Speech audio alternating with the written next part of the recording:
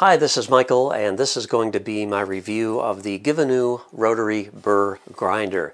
This is a steel burr grinder, not a ceramic burr grinder, so right off the bat that is a plus for me because ceramic burrs are more prone to cracking or breaking, and the steel burr is going to be longer lasting and way more durable. So that's the first thing. This is 120 volts and 60 hertz, so this is not going to be compatible with international markets, but that's what it is, 120 volts, 60 hertz. It uses a two-pronged polarized plug, and just a note of safety here, you are able to take the burr out of this for cleaning, but make sure you unplug the machine before you attempt to do anything like that, just for safety. This grinder gives you 31 different grind settings, everything from a very fine grind, and this actually gets fine enough that I believe that you could make Turkish coffee with this because it's almost a powder. And then for your espressos, you might want to use a setting of 2, 3, or 4, somewhere in that vicinity. Then you can go right to a medium, which is going to be great for your drip coffee makers. And then, of course, you can go all the way up to coarse for your French press. And then you've got any degree in between there. 31 different settings altogether. They give you a little brush. This little nylon brush is what you're going to be using to clean the burr, and I'm going to show you how to do that in just a moment. And they also include a nice stainless steel cup for catching your grounds once they're ground, and it's actually got a little rubber on the bottom here to help it from sliding around.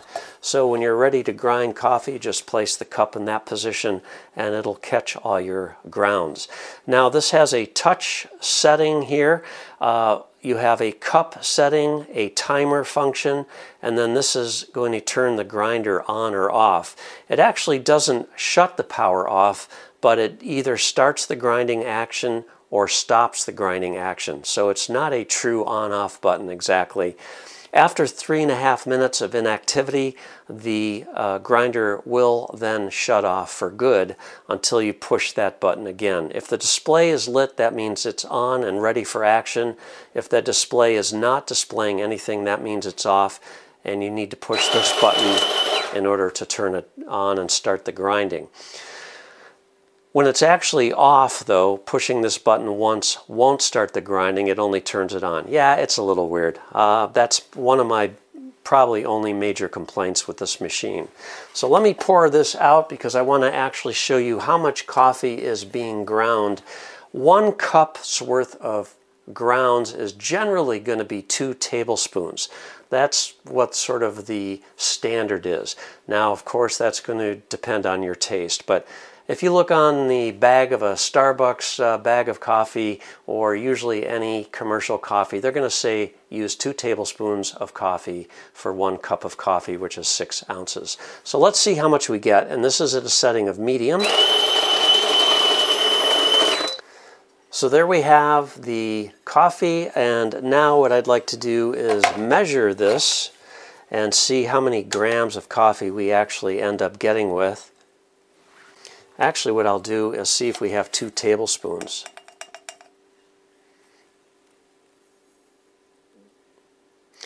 We have basically a scant tablespoon of coffee.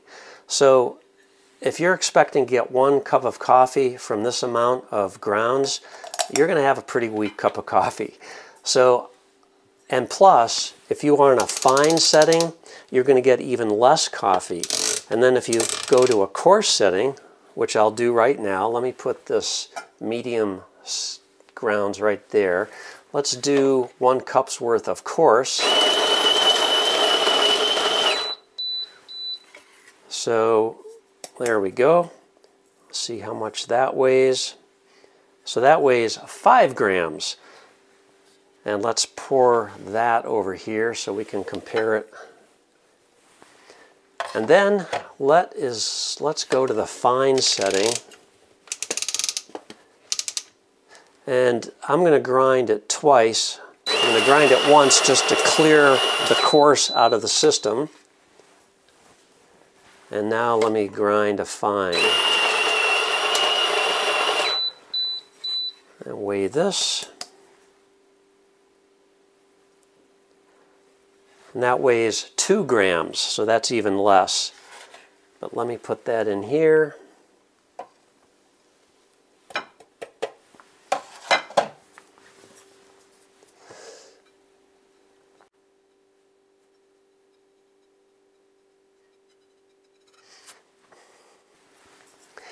Now, as far as the timer operation, the timer doesn't actually let you set a amount of time, but it counts up the time once you've started the grinder. So to get into the timer mode, you just push the middle button there. The display will go to 0 and flash.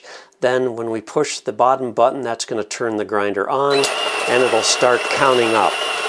It's not going to stop until 35 seconds, so you have to manually stop it. So if you are in the habit of weighing your grounds, and if you use pretty much a similar setting all the time, you'll be able to eventually judge how long you need to grind the coffee to get the proper amount of coffee for how many cups of coffee you want. So that's how the timer function works. Now let's take a close look at the coffee grounds to see the consistency of the grind. And again, this is very impressive to me. If you've ever used a rotary blade grinder, that is the absolute worst grinder you could ever use for grinding coffee beans. If you have a blade grinder, get rid of it. Use it just for spices or something, but please don't use it for coffee because you will never ever get a consistent grind. A Burr grinder, on the other hand, such as this one, is going to give you an extremely consistent grind, and I'll prove that right now. All right, here's our fine grind. And you can see that this is very, very fine, very powdery. So this is maybe not quite as fine as you'd want for Turkish, but it's about as close as this machine is going to be getting. But I think that is very, very fine. And it's probably a little too fine for an espresso. Here we have the medium grind, and look at the consistency. This is just a perfect medium grind. I mean, there is no big chunks at all. This is just all very consistent. And even when I move some of the grinds away, you can see there's no little powder underneath there. So we're getting a very nice consistent grind. And then if we spin this around to our coarse grind, once again, a lot of great consistency here. I don't see any powder. It's just a very, very nice consistent grind. All right, now I'm going to show you how to remove the hopper so that you can take it off the machine and clean the steel burr inside. First of all, make sure that all the beans have been removed from the hopper, so you can just pour them out into another bowl. Make sure that there are no beans remaining, and then push this lever on the back, and you want to give a slight counterclockwise rotation of the hopper and then just pull it straight off like this. As you're peering down into the grinder, then you want to lift up this bail and then just give a slight counterclockwise turn and then lift the burr straight out of the grinder. You are then able to use the small brush that they provide in order to clean out any of the loose grounds. You can also use the brush to clean any loose grounds that might be inside the grinder itself, and then simply tip it over and give it a little tap and any loose grounds will fall out. To reinstall the burr, then you need to notice that there are cutouts on either side and there are corresponding tabs inside the grinder. You just need to line up the cutout with the tab and then just slide the burr straight down and then give it a slight clockwise rotation and then make sure that bail is pushed down. Then get your hopper, line up the arrows again to the unlocked position, give it a slight clockwise rotation, and it will lock into place and then be locked into position. And that's it. So that's my review of the GIVENEU Conical Burr Grinder. I think it's a great little machine. I hope you found this helpful. If you have any questions about it, leave me a comment. I'll answer it if I can. Otherwise, thanks for watching and have a great day.